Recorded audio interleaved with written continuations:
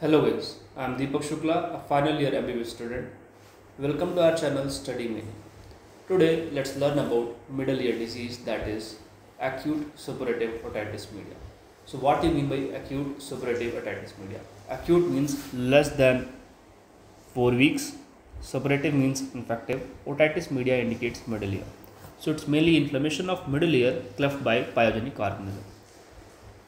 Coming to the pathophysiology of it, most of the diseases of middle ear, the cause is defect in the eustachian tube, mainly ET obstruction.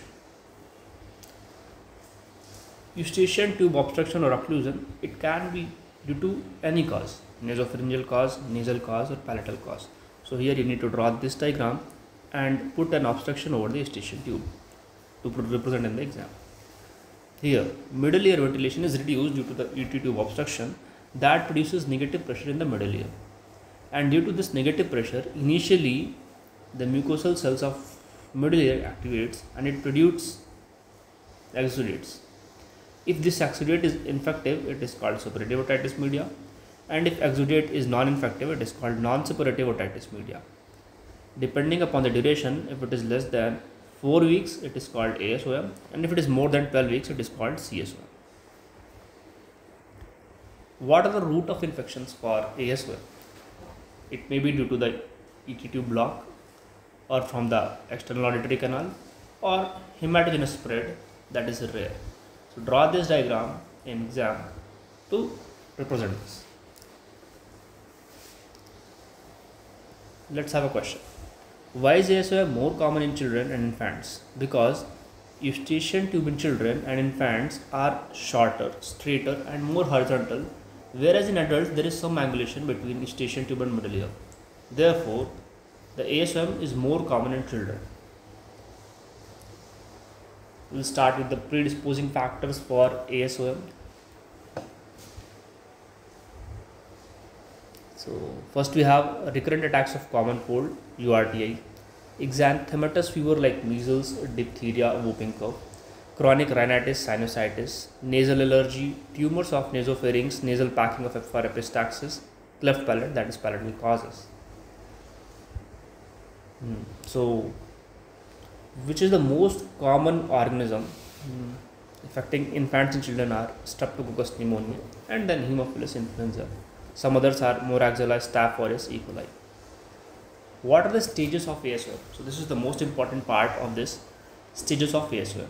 First one we have tubal occlusion, then presuppuration, suppuration and resolution. Coming to how a disease progresses step by step, we will see here. So stage 1, that is stage of tubal occlusion. What happens here is, there is eustachian tube obstruction leading to negative pressure in the middle ear, and when this increases, it causes mild retraction of tympanic membrane. So what symptoms it will cause? It will cause only mild pain with mild hearing loss. Okay. So what are the causes of tubal occlusion here? Hypertrophic turbinates, deviated nasal septums, polyp and tumor. Nasopharyngeal causes are enlarged adenoid. Coming to the second stage. So from stage of tubal occlusion, it will go to presuppurative stage. So here what you will see, again that ET tube block was there. Okay. Now what happens? There is hyperemia of the walls of the middle ear with exudates in the middle ear. This will cause gross retraction of the tympanic membrane, okay, and leading to symptoms like severe pain plus hearing loss. Here you will see the cartwheel appearance, okay. So due to increased negative pressure inside the middle ear, ET tube is blocked, exudate is increased, then gross retraction of the tympanic membrane, and the symptoms are severe pain plus hearing loss. Next stage is stage of suppuration.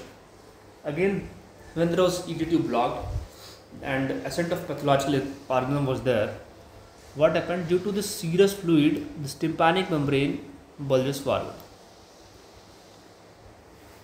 Serous exudate become infectious. Now suppurative contains WBC and pus. So here this tympanic membrane bulges forward with pus pointing, and the symptoms is excruciating pain and fever plus severe hearing loss. The next stage and the last stage, or we can say stage of resolution. Stage of resolution, what happens? There is perforation of tympanic membrane. and the release of pus from the middle ear. The pattern of release of pus is like it will come out and then after for some time it will pause, then again it will come out. That's why we'll call it as pulsatile otorrhea. So if we'll put a light on this, it will be intermittent reflection of the light. Therefore we call it that lighthouse sign. So in this stage, when there is a perforation of tympanic membrane, all the pus from the middle is released, so the symptoms will be decreased. So the patient may present as decreased pain and fever. The last stage is stage of complication. If present, if the organism is virulent, patient is immunocompromised, patient can go into the complications. Again, summarizing the features of different stages. So first stage we had stage of tubal occlusion. Here we had mild retraction of tympanic membrane, foreshortened head of malleus, prominent malleolar fold. And stage of pre-suppression, we have told you that is cartwheel appearance, since blood vessels radiating from periphery to the center. So you can imagine the blood vessel radiating from periphery to center giving the appearance of cartwheel. Stage of suppression, we have bulging tympanic membrane, loss of all landmarks.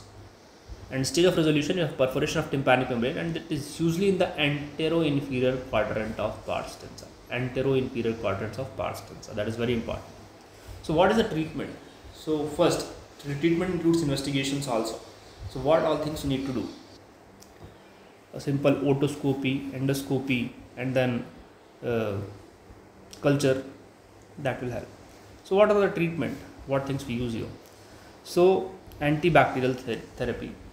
We will use antibiotics and the minimum duration should be of 10 days. Till fever is reduced and tympanic membrane looks normal and normal hearing, we have to use antibiotics. It should not be used for lesser days. So what are the drug of choice actually? Ampicillin or amoxicillin, variable. Then inadequate treatment therapy will lead to the serous otitis media. So I have told that if it is used less than 10 days, it may lead to the serous otitis media. And again, for the symptomatic relief, to relieve the eustachian tube edema, we can use nasal decongestants, oral decongestants, analgesics, antipyretics, ear toileting, and dry local heat can be done. What is the main mode of treatment? Here you can do meningotomy. So here merynx means tympanic membrane and tympano means middle ear. Okay, so here merynx means tympanic membrane. It's an otomy. So we have to do some procedure of holes. Okay, so what are the indications of meningotomy? Severe pain with bulging drum. So if there is a severe pain with bulging drum, incomplete resolution despite antibiotics, persistent effusion beyond 12 weeks, and ASOM with facial palsy, we have to start with meningotomy. In patients with ASOM, meningotomy is done in the posterior inferior quadrant. Where? Posterior inferior quadrant. Why is it done in the posterior inferior quadrant? Because there is no major structure behind this.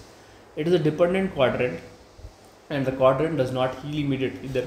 Therefore, allowing the pus to drain, the incision is curvilinear and incision is put in the posterior inferior quadrant that I have told, since it heals slowly. So it was all about the ASOM. Now there is one thing called necrotizing otitis media, and that is caused by group A beta streptococcus hemolyticus, and it is very virulent and aggressive organism, and it will cause marginal, total and subtotal perforations. Thank you so much. Wait for the CSM class.